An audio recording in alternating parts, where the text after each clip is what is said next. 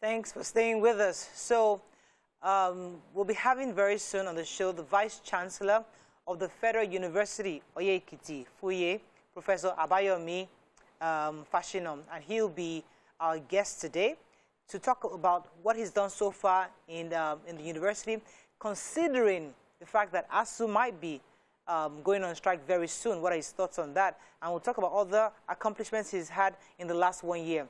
Welcome to the show, VC. Hello, sir. Thank you very much. Good to have you on the show. Hello. Thank you very much. Yes, sir. Yeah, thank you very much, moderator. Good morning. Good morning, sir. So you sound like you're in school, moderator. Okay, but it's all good. I'll take it.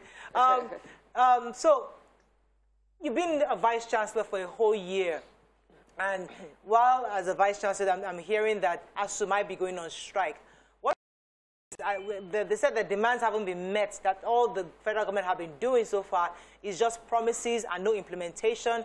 In your thoughts, what can the university do to ensure that the school, the children, the students don't lose totally, even if ASUU goes on strike? Well, basically, I can assure you that ASUU and government will resolve the matter over time. They will soon call ASUU for talks, and I'm very sure the issue will be resolved. Because of the millions of Nigerian students that will be affected. I'm very sure the two sides will reach an amicable settlement on this matter. It will not happen. The strike will not happen. I can assure you by God's grace. Okay, sir. So I heard that FUOYE was one of the schools that didn't merge sessions as a result of the COVID-19. How did you achieve that, sir? Well, we in the university, we are very hardworking. At Senate, we agreed that we should work around the clock and make sure that we don't lose a session. But it came with a lot of sacrifice on the part of our lecturers, and as a management team, we also have to give and take certain things. For example, we felt that as many people don't want to go on their leave, we can defer their leave. We did that. And during the Christmas, we also give people 2 weeks break to do their market. So there was a kind of motivation coming in that actually assisted us in stabilizing the system to ensure that we put in our best. And of course, we didn't lose any session because we were working throughout, and then there were a lot of motivation sent in for the lecturers. And so we were able to key in, and so of course, they agreed that it was a kind of agreement between the lecturers and management. At Senate, we all agreed that we should work in the interest of the students and, of course, for the interest of the university. Right. Maria? Okay. I just wanted to ask specifics concerning this COVID. Let me just quiz you a bit more. How did you keep the numbers? How did you maintain social distancing and those things? Because those were one of the reasons why many of the universities didn't want their students back. How did you make sure that social distances were maintained in hostels? Can you hear me? Hello, I can hear you. I can hear you now, yes. Go okay. I said just a bit further on the COVID-19 and how you were able to, continue school, even though many schools, many universities couldn't. I just wanted to find out, how were you able to maintain social distances in hostel, in the university, in the lecture halls during that period? Well, I think what we did was we set up a committee that handled that. The committee ensured that there was an enforcement throughout, and the state government too also came, and we also were teaching online. There was a blended teaching kind of a thing. The students were divided into groups as advised by the state government committee on COVID. We also have our own committee on COVID, and we ensured that there was total enforcement. This was actually adhered to strictly. And we also did some kind of sensitization talk to all our students. Of course, with the early class that's more than 100 go online for teaching. So there was kind of blended way of teaching, and we have to observe all the protocols, public protocols on campus. And the committee was monitoring from time to time to ensure enforcement and make sure. In fact, I would say 90% of our students have been vaccinated because we did a kind of sensitization campaign for them to do this. Okay. So we're on top, and we have not lost any student to COVID or whatever in terms of, we have not recorded fatalities in terms of COVID on campus. Okay. God has really helped us. Okay, happy to hear that, sir. I know that when it comes to universities, they are the first choice, and then those that are second choice. FUOYE is relatively new in terms of being an institution, yet statistics is showing that it's one of the most chosen institutions, and I'd like you to probably remarket yourself. Why are people choosing you? What do you think is making students consider your institution as an option for them? Yeah, thank you very much. One is, of course, let me say that we have the 5th most subscribed university in Nigeria, out of our 170-something universities. 5th most subscribed. That's number one. Number two is the fact that we have a stable calendar. Since I came on board for the last 1 year, our calendar has been stable. There's peace on campus. There's stability. 3 is the fact that we introduced some new courses. Pharmacy, basic medical sciences, environmental sciences. You will agree with these are lucrative courses. In fact, in the next 2 months, medicine will come on board to complement pharmacy and basic medical sciences. So with these new courses coming on board, everybody wants to come to FUOYE. And the fact that there's peace on campus, and we are very qualitative quality lecturers that teach us. So we're experienced, we're well exposed, international scholars.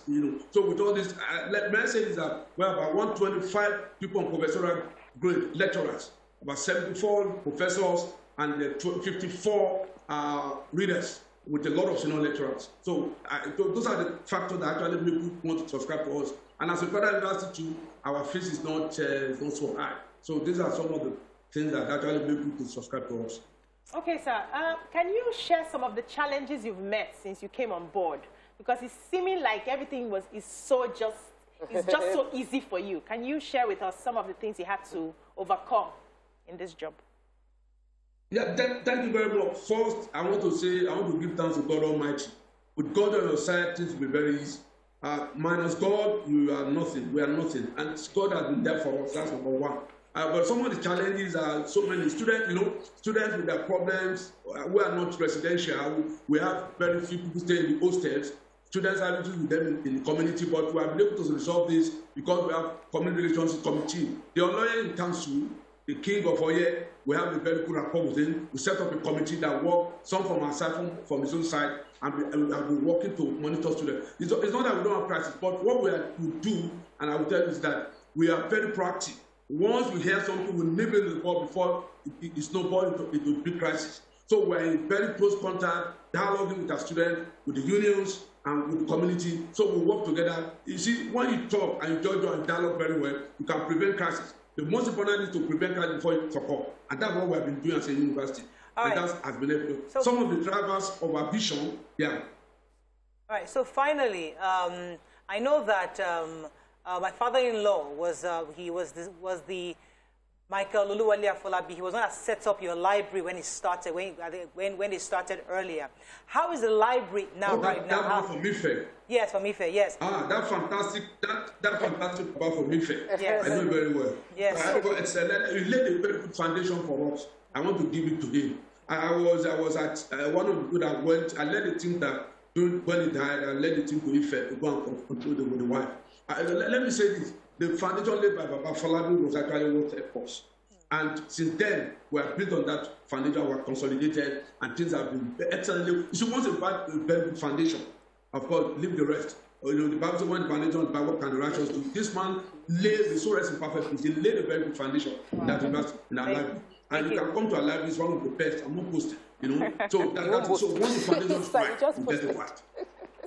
Yes, we learned that the Institute is trying to start a Foundations Day concept, and this is a Foundations Day concept, and this is something that was practiced in the University of Ibadan that you went through, that you're a product of. What is this Foundations Day concept about? Could you explain it to us? Yeah, actually, you know that the university was established at a particular point in time. Our university, with other 10 universities, was established in 2011 in February, to be precise. So what we're trying to do is to actually come back and use that February at the time the university was established, and use at the day we're going to be doing a convocation, we're going to be having foundation lectures. Everything surrounds the day the university was established. And that's what we want to do. We want to institute as a day that we'll be doing a convocation, and then we're having foundation lecture, Founders Day, and that's just the concept. We are nothing, we want to make, we're proud that our university was established in February 2011. And so we want to preserve that legacy. So we are invited some people, the Vice-Chancellor of one of the university, First Generation University, to come and institute that for us with Chief Affe Babalola. They will come, and then of course the institute, their founders day or foundation day, where every year in February, our convocation day will be in February 11. Okay, I have a call. Etu from Mina. Good morning, Etu. Are you there? Good morning, Morayo. You're live. Go ahead, please. Thank you, Morayo. I want to appreciate your program. Thank you, sir. I am calling from Mina, Etu Omar. Well, we want to appeal with federal government that please, they should talk with the ASU. We don't want to see any strike now. Our children are actually suffering. And I also want to appreciate your guest. Yeah, he spoke very well. So please, we are begging that we don't want to see any strike now. They should sit down with ASU. Let them give them what they can give them. You know, some of us who were expecting that when Buhari administration came in, they would sit down and sort out all this issue of ASU. So please, they should try to sort out all this issue. Moran, thank you. Thank you, Mr. Etu. How is Babangida doing? Since you're from Mina. All right, thank you very much. Yes, PC, you're going to ask a question? Yes, so some people are asking what else should they look out for with this university, sir? Well, when I came on board, let me also say this, that I was the former Deputy Vice-Chancellor of the university for 4 years. Deputy Vice-Chancellor administration for 4 years in this university. So I understand the terrain very well. So when I came on board, I put forward 20-point agenda. And the 20-point agenda taught virtually every aspect of the university, starting from IGL to university branding, staff welfare, university ventures, ICT, new programs. So for me, we are moving forward to the next level. In the last 1 year, we have achieved so much. Time will not permit me to enumerate some of this we have achieved. Our ideas has increased. We have new programs. We now have 11 faculties as against 8. The College of Medicine is going to start in May. In fact, we have started. Let me say the College of Medicine have started. NUC advanced visits, they came and they have been on the north. What they are coming for in the next is resource verification. And when they come, they will look at the facilities again and they will ask us to admit students in May. So we have a lot of ventures on campus. We have our bakery, we have our press. We virtually want to be doing things on our own and also service our community. We don't want to go outside and be doing things using our money. We want our staff, our industry, we want to create industry more on campus that will serve the community, that will serve the state, if possible, serve this country. Wow. So that's where we're going. We believe that if we do things well, the university serves as a point where, as an arbiter, where it can provide service to the community, to the nation, to the state, and to the world. That's our vision. And I think the Lord is helping us. Thank you very much, sir. The 20-point agenda, we have virtually done 90% of the 20-point agenda that we started as a vision, because we have the right set of drivers who are driving this vision. Thank you very much, sir. It was a pleasure having you, sir. Thank you very much. We wish you the best as you achieve more in the federal government. Yeah. Thank you very much. Thank you very much. All right, have a nice day. Have a nice day to you. All right, so yeah. I'm usually used to seeing VCs, looking elderly. Elderly, white hair. So he looks really good. See how he's just really very passionate. He has energy. Everything at the fingertips. He's aware. He's on ground. He knows what's going on. That's what I mean. We need more of young people like this to take these kind of key roles. Our boat cruises this weekend. Yes, we need to remind everyone.